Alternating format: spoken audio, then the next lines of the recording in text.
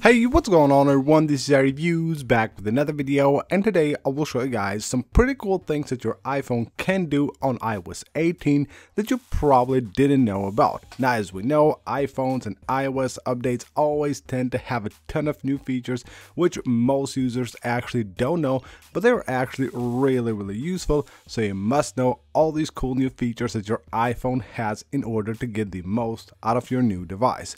So first of all, we're heading to the voice memo app. So with voice memos on iOS 18, whenever you have recorded something, you will be able to now on replace anything that you want on that recording. So if we have a recording right here, what we can do with this, if we just tap right there, we can just go ahead and choose the part. Let's say we want to replace this part right there.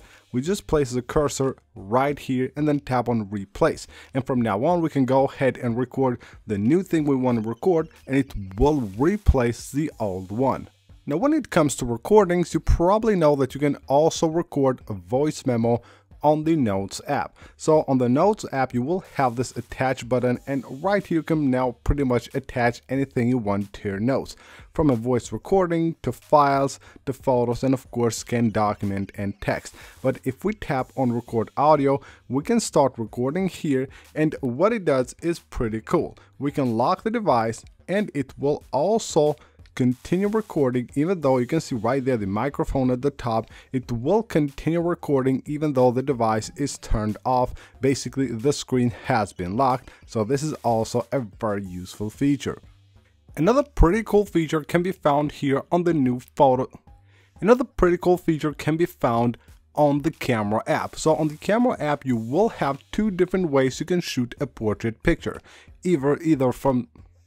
Another pretty cool feature can be found here on the camera app. So on the camera app, previously, when you go to portrait mode, of course, you can shoot portrait pictures and you can change the lighting from here. But you can also shoot portrait pictures on the photo mode, but it didn't allow you to change the lighting. You could only do that if you're on the portrait mode. But now, whenever you're on the photo mode, you will get this button right here that actually allows you to change the lighting of that portrait picture directly from the photo mode here without having to move to the portrait mode. Now, with the new iOS 18 features, the new shortcut features, and the action button, you can actually do a lot. Now, I know the action button is actually quite underrated on iOS 18, and in every device actually that it is on all the new iPhone 16 models and the iPhone 15 Pros, but if you combine it with the Shortcuts app, you can do a lot. Like this action right here that has been added to iOS 18, we can just go ahead and right here just search for search. And once you have done that, just tap on search right there and tap done, and this will basically invoke the spotlight search of your device. And now you can set this to your action button. You head on to your settings, and then all you have to do is go to action button right here and just scroll here to shortcuts and just find the shortcut you just created. So that we have search, and now you can use this to invoke the spotlight search. Now, of course, this is right here on the home screen. It's not that useful because you can just like swipe down, but if you're on an app, then you can invoke spotlight search anytime you want. This allows you to just invoke the spotlight search anywhere on your iPhone. It doesn't matter on which app you're at with what you're doing, you just go ahead and invoke the spotlight search just by holding the action button. With iOS 18, Apple has also made a ton of improvements to the iMessage app. Of course, the new RCS features, the ability to send messages later, and another great feature is the ability to now send images that are over 100 megabytes. So you can just send an original image without having to actually resize it or without having to compress it. You can just send an original message directly from here with any image size you want. Now, what's really cool is also the links that you send. So whenever you're sending a link to someone on iOS 18, whether that be like maybe it is a link of a website or a video or something like that, you will be able to actually edit that so you can convert to link text like that, Or what you can also do is go ahead and tap on customize. So if we tap on customize right there, it will give us a few different options which we can use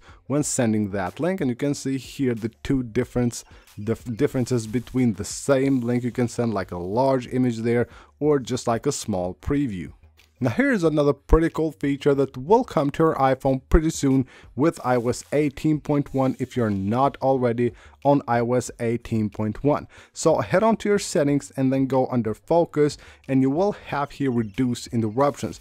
This is a new like focus mode that Apple has added to iOS 18. So we can tap on reduce interruptions. Right there we have it turned on. Now this will utilize AI to reduce interruptions for you, but you can still edit this focus even though it's kind of like automatic. You will have here the screens. You can go ahead and customize the lock screen, home screen, and you can also choose the watch face for your Apple Watch. You can add a schedule, and also you will have options here to show on lock screen or hide notification badges, and even allow or not allow people and apps. Everything can be edited just like a normal focus mode.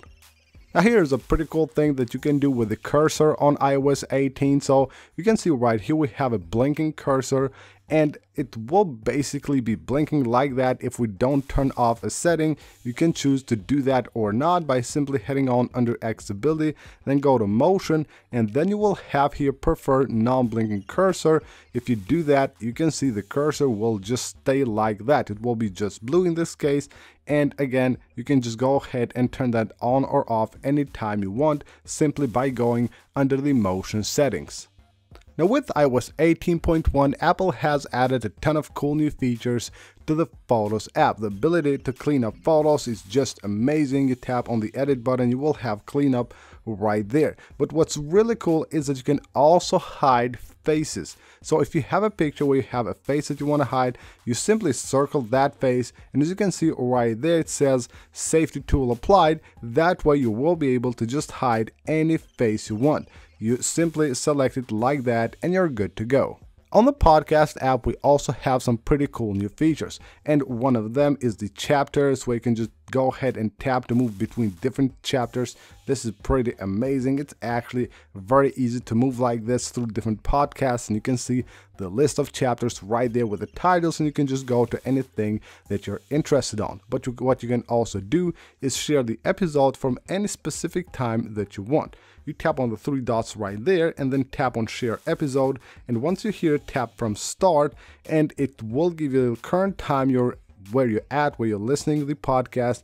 You can go ahead and choose that specific time, tap on done, and now when you copy this link or share this episode anywhere, it will start at that specific time. Of course, one of the most updated parts of the iOS 18 software is the new home screen. You can actually do a ton on the home screen of your iOS 18 device. You probably know that with iOS 18 you can actually turn any like icon of an app that you have into a widget without having to go to the widgets panel. But did you know that even if you have like a widget like this one right here, when I go to the edit mode, I have that grabber which allows me to also change the size of that widget. So if you have an app that offers 3 different sizes for the widget, you can just go ahead and change here from the smallest one to the medium and then to the biggest one as easy as this. Now, of course, this is super useful, and you can even turn this into the icon of the app. So if we 3D touch right there and choose that one, it will now turn the widget into an app. And last but not least, on your home screen, whenever you go to tint your icons, you will have the ability to do that here automatically. So you tap right there, iOS will pick a color that is more dominant on the wallpaper that you have and will tint your icons just like that. But if you want to change that, you can of course change it, and any time that you think you don't like that color anymore, you don't like that tint, you want to go to the default one, you can just go ahead and go to customize and just tap the tint icon again, and it will reset the tint to the one that it has chosen by default. So that's basically it for this video, guys. These are 12 things that you can do on your iPhone with the new iOS 18 that you probably didn't even know about. Hope you guys enjoyed the video. Smash that like button if you did. Of course, subscribe for more videos like this, and I will see you on the next one.